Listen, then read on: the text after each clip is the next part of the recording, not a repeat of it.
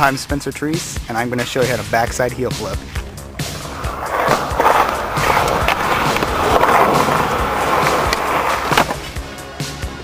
First thing you want to do, you want to get really good heel flips. Then learn how to put your foot in the same place every single time, right behind the bolts in the middle of the board.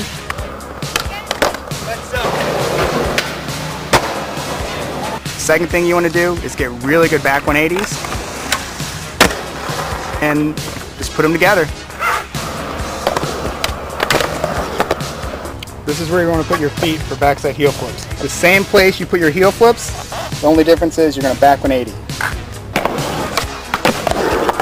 When you do this trick, don't think of a backside heel flip. Think of just a heel flip and you turn it as you flip your board.